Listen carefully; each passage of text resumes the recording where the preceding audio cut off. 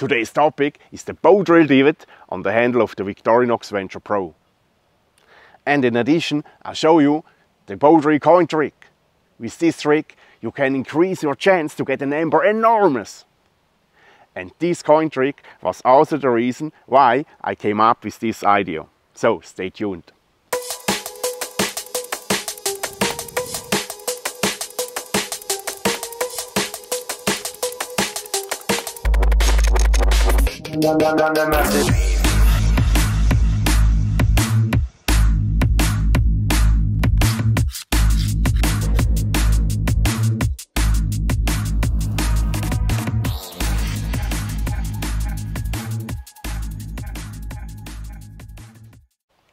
Hello YouTube, welcome to another video about the Victorinox Venture knives. Today's topic is the Bow Drill Divot on the Victorinox Venture Pro. I will show you the best way how you can use this divot as bearing block, and I want to open your eyes for the importance of this little feature if you want to make an ember with the bow drill technique. I would say basically there are two different situations where a bow drill is needed. One situation is the bushcraft situation, the other situation is the survival situation. And regarding the difficult level, there is a big difference. For many bushcrafters, it's just boring, inglorious and styleless to ignite the fire with a match or with a lighter. So they like the idea to produce an ember with their own muscle power with a friction technique in an old traditional way. And to be honest, I can totally understand this feeling, because for me it's still something special to sit on a fire which I ignited with a bow drill. Don't understand me wrong, but in 95% of the bushcraft cases, the people bring the needed material from at home.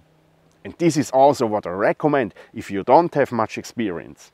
So if you work with a perfect dried poplar board in the right dimensions, with a perfect dry hazel spindle, or with the best tinder you can imagine, it's much easier to get an ember to ignite the fire than if you have to improvise a bow drill set. And now imagine you are in a survival situation and you just have a knife like this or like this, and you have to improvise a bow drill set with the material you find right now in this area. And probably you have to improvise natural cord for the bow. Oh, this is a totally different story. You have to deal with the weather conditions. You have to be happy if you find any kind of wood which is dry enough that you can make a board, that you can make a spindle, that you find the perfect material. This chance is minimal. And probably you are also under pressure. You are stressed because you have to make a fire because it's cold. So this is a totally different, difficult level.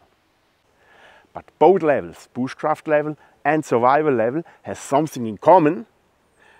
What I think this is totally underrated, doesn't matter which bow drill technique you use. And this is the friction resistance in the pressure piece in the bearing block.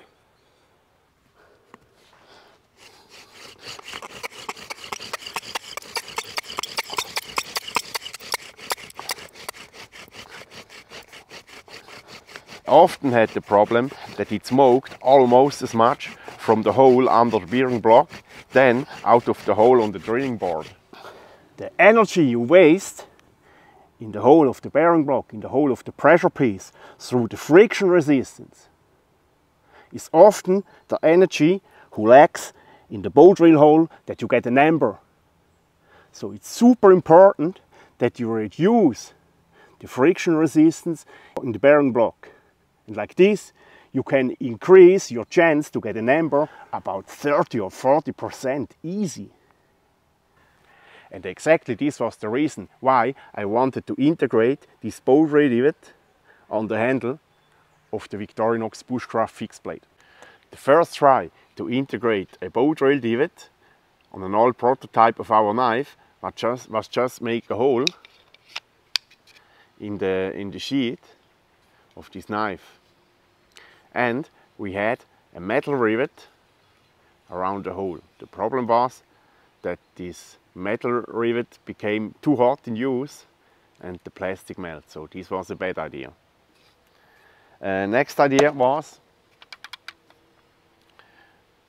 to integrate a ball bearing in the handle, but this stainless steel ball bearing in a special modification was too expensive and we didn't like the look, so we went to the next idea. Next idea was a bolt who was going through the handle, through the tang, and one side was a concave, but here we had a problem with the injection mold. The final and last idea is the one we have now on the regular knife, and this is just a metal piece on one side with a concave depression. For all those who don't have the Venture Pro with a Bow Drill Divot, I will show you now how you can make such a bearing block with a coin in it. I think most people have a coin somewhere, even in a survival situation. The idea to reduce the bow drill friction with such a hollow hammered coin I saw many years ago on the YouTube channel from my friend Sepp Fischer. The link you find in the description box below. And for all those happy people who own a Venture Pro, I will explain you later why I'm the opinion that such a pressure piece, such a bearing block, is better to learn this technique than with the divot in the handle. So all you need for this trick is a branch. I prefer a fork, a stone with a round edge, this is a hammer stone, and a coin. So what I made here is I made already a hole with the bow drill technique, but you can make this hole also with the tip of your knife like this.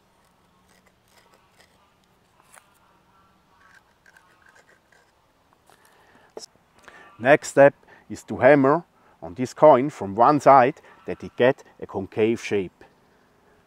To do that I hammer first a deepening in a piece of wood.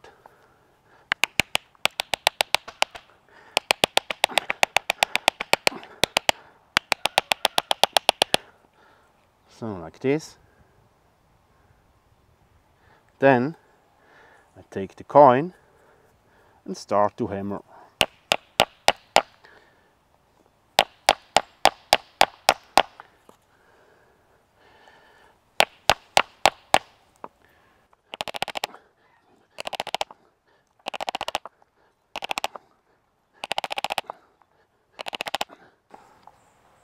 So this is done. So next step is to expand this hole a little bit, so I make it wider.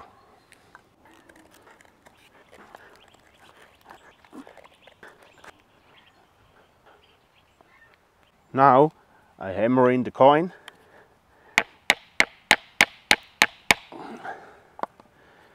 And that should hold. And now I will try it out.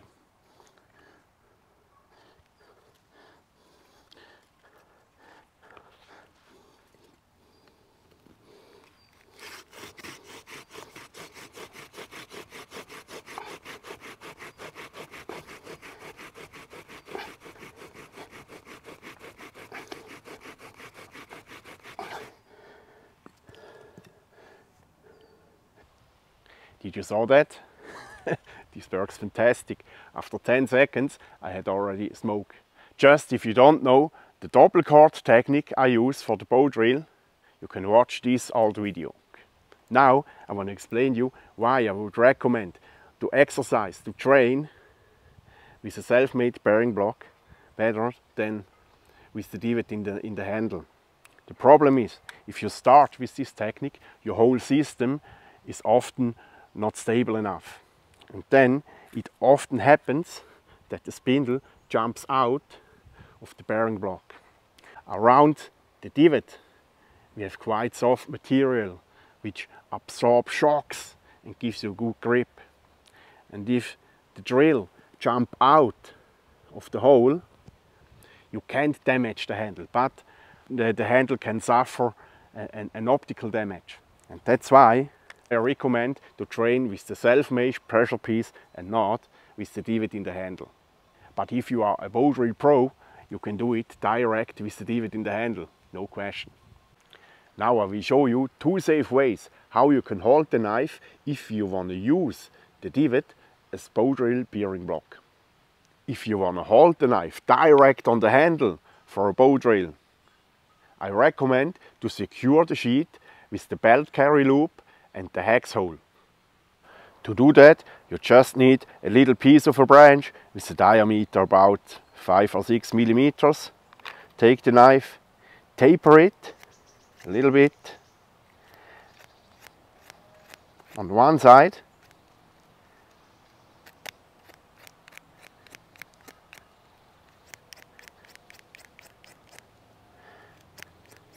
so until the branch fits through the hole.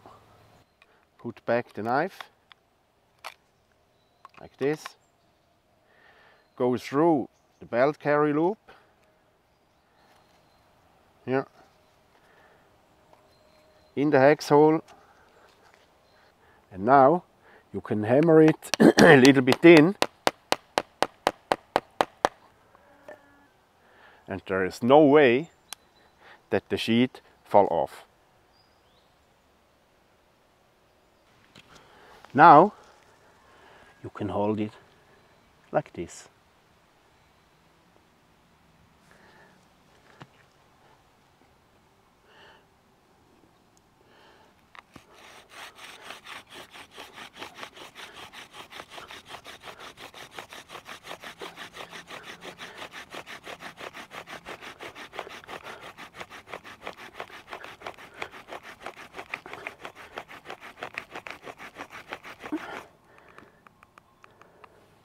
Perfect. But this is not my favorite solution to hold the knife for a bow drill, because the handle is quite narrow, it's too small, and I would like to have a bigger handle for more control. I like to hold the bow drill divot together with the carrying system like this.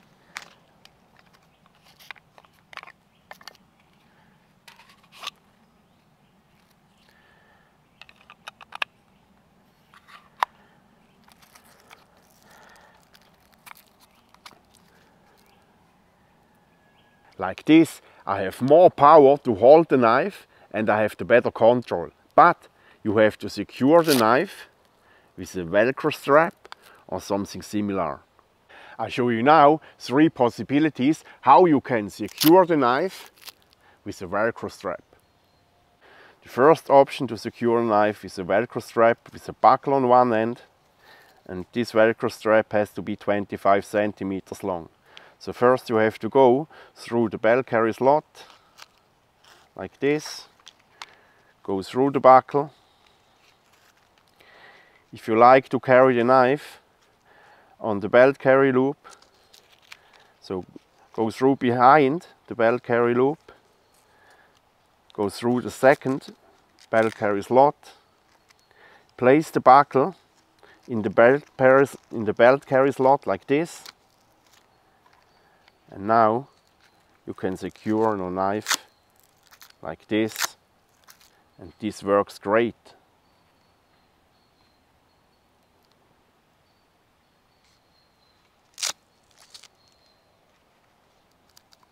For the second option, I bought Velcro band, fine side and rough side, with an adhesive tape at the back. I taped together a strap from 25 centimeters. This one goes through the belt carry slot, goes through the second belt carry slot like this. Now you can secure the knife like this.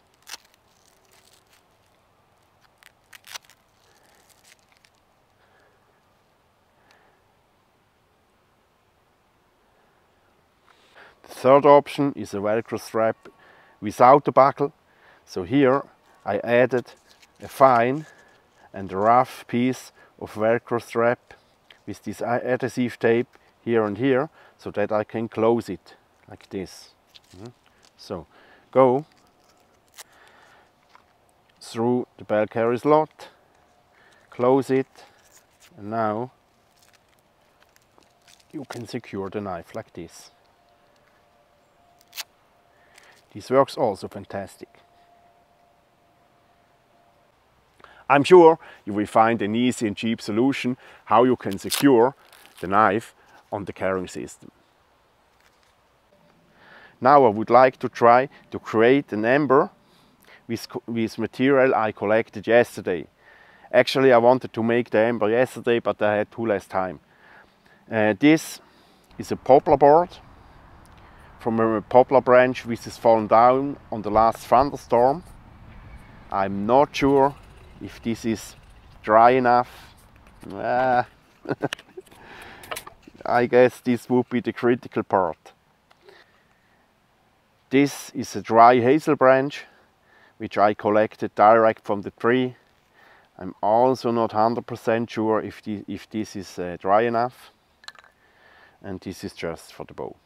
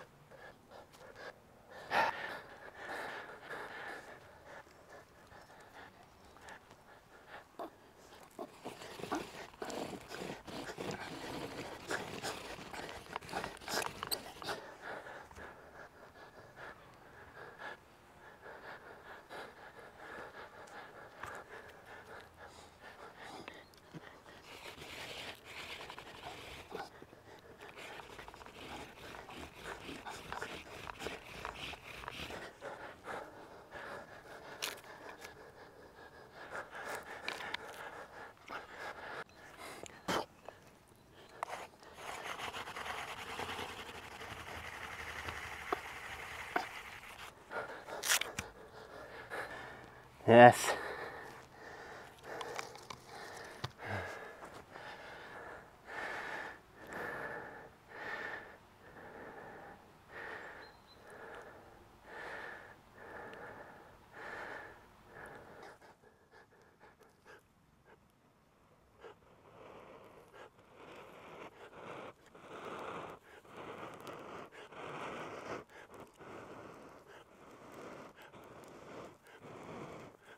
Yes.